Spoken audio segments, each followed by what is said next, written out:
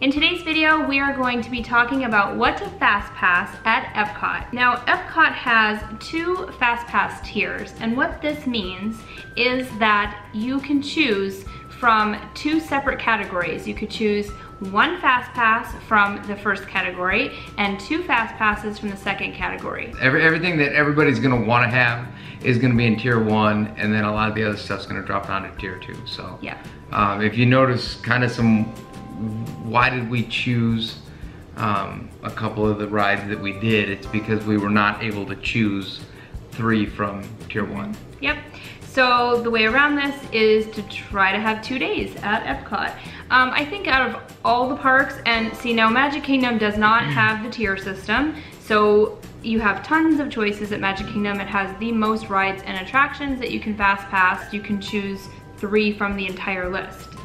But with EPCOT, Animal Kingdom, and Hollywood Studios, they all have the tier system. So all of those most popular rides are going to be in tier 1, which you could choose 1 from that category, and then the other rides will be in tier 2. The thing about EPCOT though is there's the fewest popular rides to choose from in the second category, whereas at Hollywood Studios and Animal Kingdom, they both still have a lot of really good rides. Yeah, I mean this one is for tier 1. You've got 3 or 4 of the big rides, and that's it. Yeah. So anyway, so we're gonna run through the list and tell you what we would choose there and why. Now, we are a family of 5, and we have a son who is almost 13, and we have 2 daughters, one who's going on 12 and one who's 7. So this is a big reason why we choose some of the things that we choose for our family. This will weigh heavily into tier 1 at EPCOT. Yes, this is why we're prefacing it to now.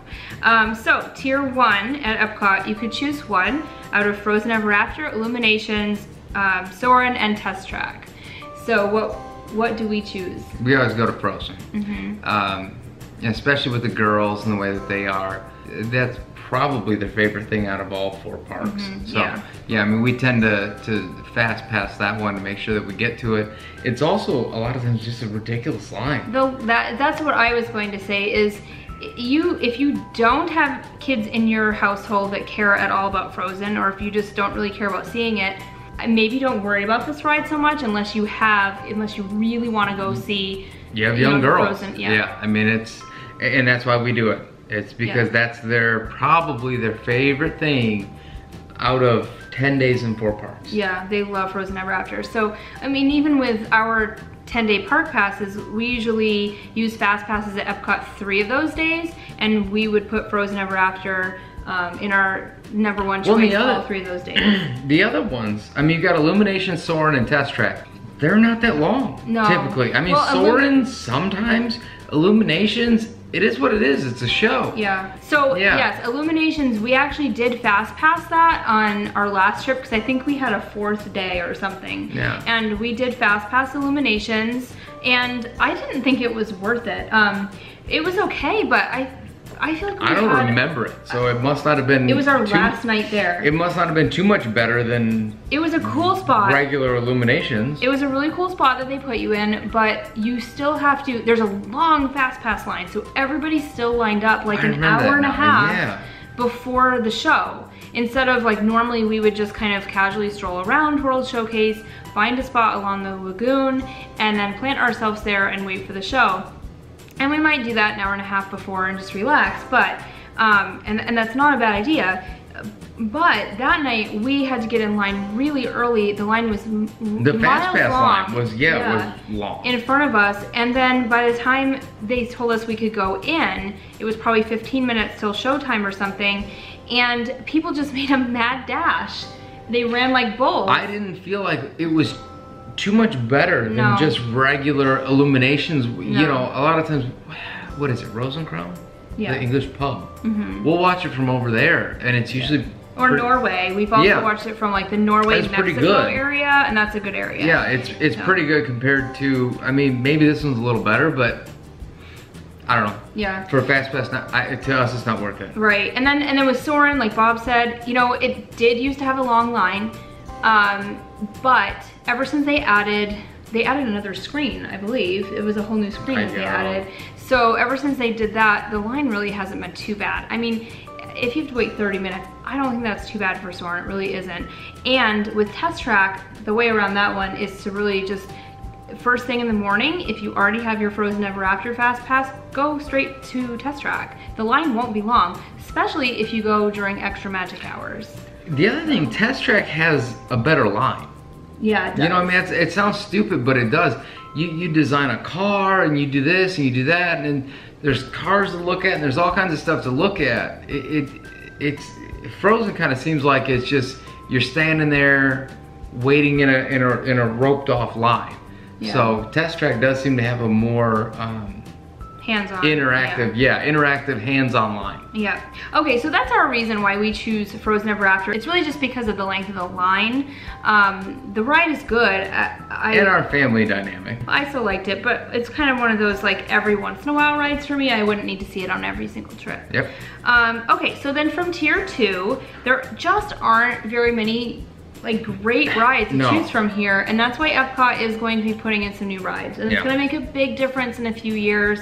There will be a lot more to choose from, so we're really looking forward to the update at EPCOT. It's needed it for a while.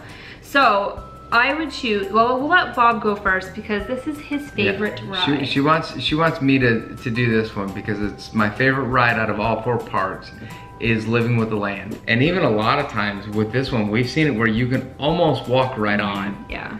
But there has been the occasional time, if it's raining outside, everybody flocks inside, and then the line will be an hour long. Yeah. So it depends on the weather, but it's a cool ride, and it's inside, and you know, just kind of sit back and relax. The third one that I choose for our family to Fast Pass is Spaceship Earth, and this is another one. Sometimes it'll be a 5-minute wait, and other times it'll be 45 minutes. I've roasted in that line before though, because that line, it comes outside, and once it hooks around the side of the building, you're standing out in the sun, it gets hot. It's funny, it seems like it depends on a certain time of day when everybody's entering the park. They see that it's the first ride right there as soon as you come in through the front entrance. Oh, there's a ride, and they get in line for it. And so if you go first thing in the morning, a lot of times the wait time can be 45 minutes. And if you go like maybe in the afternoon when that second huge rush is coming in, again, everybody come back to the park. You'll see another 45-minute wait time. So, but it's a great ride. I mean, it is worth Fast Passing. It's a cool ride, yeah. Out of the choices that you have on this list, those are the ones I would choose. I mean, you have other things like your character meets. I don't ever see that those are really long wait times. You have like Mickey, Minnie, Goofy, Pluto, and you can meet those at a lot of the restaurants and many other locations around the park.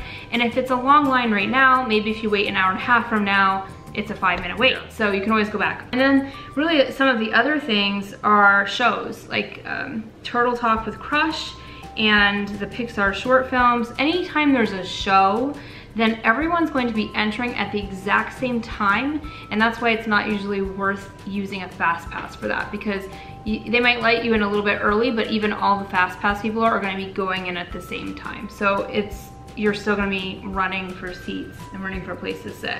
And then Mission Space. And those usually aren't the worst lines either. No. Like if you're waiting for one, you're waiting inside, it's air conditioned.